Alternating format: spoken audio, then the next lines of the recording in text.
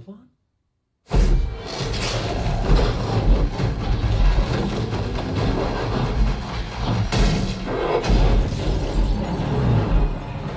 Hey guys, what's going on? It's that home theater dude. Got a brand new episode for you today. Today I got a really cool video lined up for you guys. I have the PB-3000 over there in the corner. I have the PB-4000 right here. I've had this thing in the house for about a year, almost a year and a half. Really love that subwoofer, and I've been extremely impressed with the 3000 series subwoofers. And on paper, if you guys look on the SVS website, they have a little tech info thing that you can click on. It shows graphs of the actual output performance of these things, and it shows it by frequency. And if you look at the actual graphs, it kind of puts it to where the 3000 series is a little higher in overall performance in graph-wise than the 4000 series. And I noticed that it was the same thing on the 4000 series versus the 16 Ultra. So I don't know if necessarily the test changed or their parameters changed or something like that, because I know for a fact that the 16 Ultra definitely outperforms in terms of overall sound and quality than that 4000 does. So the 4000, it's not a hit on the 4000 at all. The 4000 is amazing, but just in terms of raw performance, the 4000 and the 16 Ultra is going to win every single day. So there was kind of a similar thing going on the website with the 3000 and the 4000 series. I wanted to go ahead and do a couple tests today, kind of pit them together, and hopefully come to a resolution of which one is ultimately better than the other one. So if you guys give me a moment, I'll go ahead and get everything started right after the intro.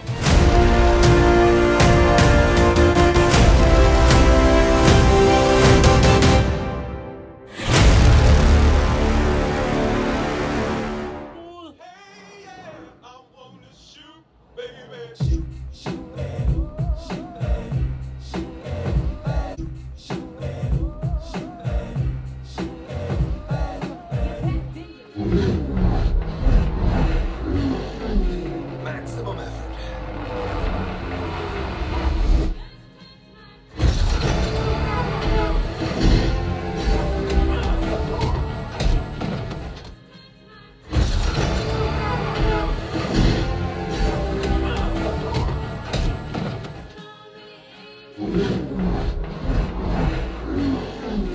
Maximum effort.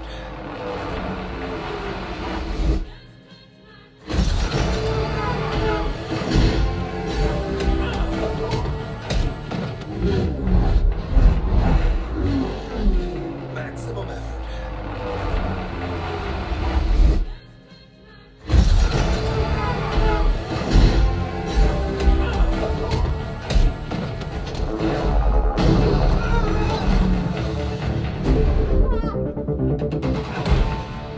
Rich Corinthian leather. I'm looking for Francis. Have you seen this man?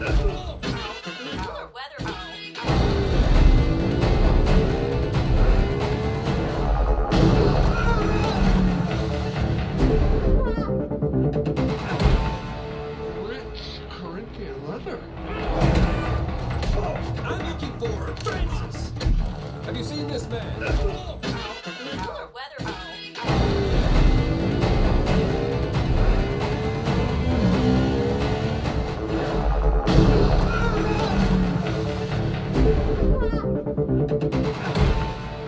Rich Corinthian leather.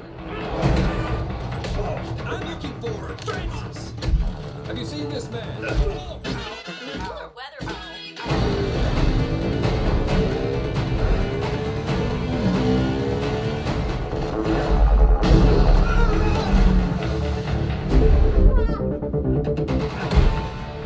Rich Corinthian leather.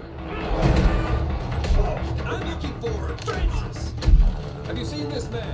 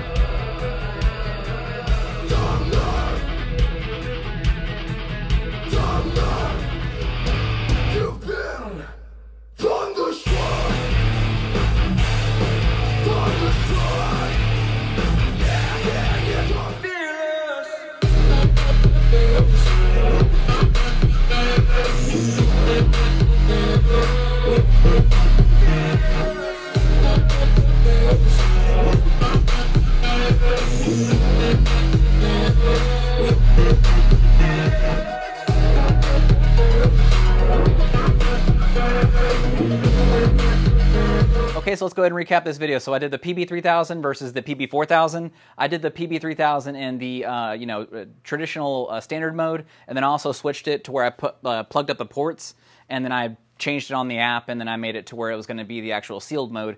The sealed mode had really great transients, and in between the two, you could definitely tell a difference. It didn't matter if it was just the 3000 series in standard mode and the 4000 series in standard mode.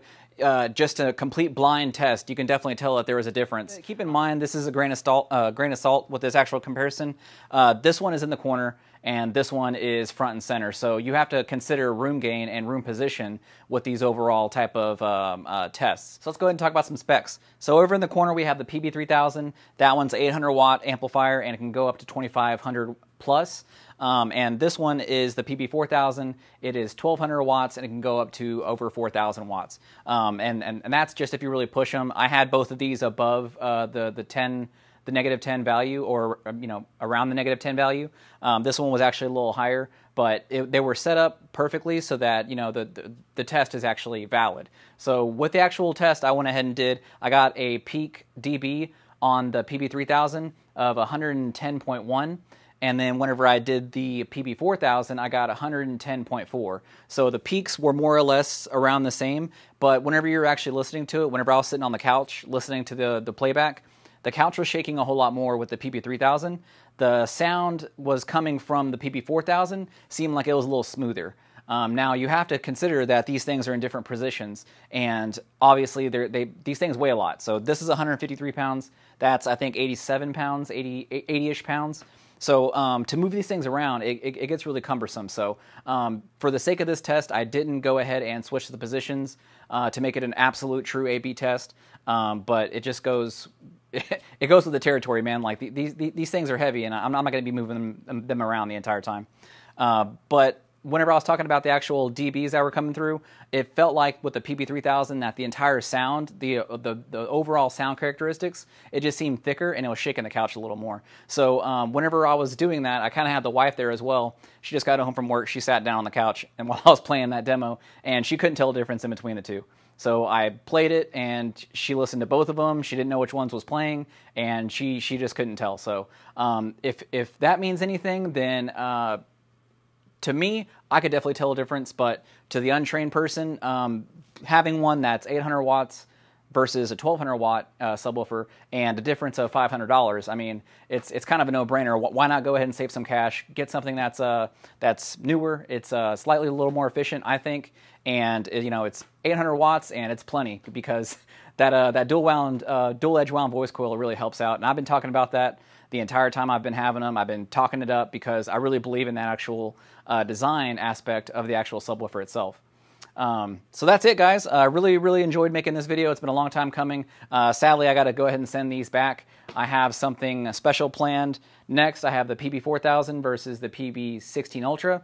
And then after that one, I have a brand new subwoofer coming. So if you guys want to go ahead and leave your predictions down below, highly recommend it. And don't forget, guys, I'm an authorized affiliate for SVS, Amazon, Klipsch, and Emotiva. So if you guys want links to any of this stuff, don't hesitate to go ahead and comment down below. I would love to give you guys links for that. It really helps out the channel, helps the channel grow. And if you guys have been following over the last year, all this stuff is thanks to you guys for actually helping out and clicking those links, because I really put a lot of that money right back in the home theater. So I get to have more testimonial. That means I get to do more reviews, and I get to share my opinions with you guys, so that whenever you guys are spending your cash, you guys know that you're getting top quality stuff.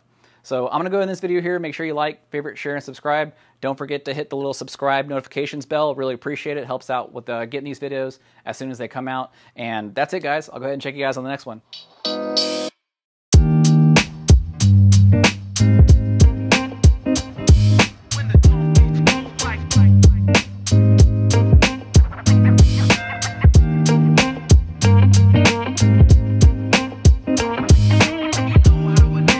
Weather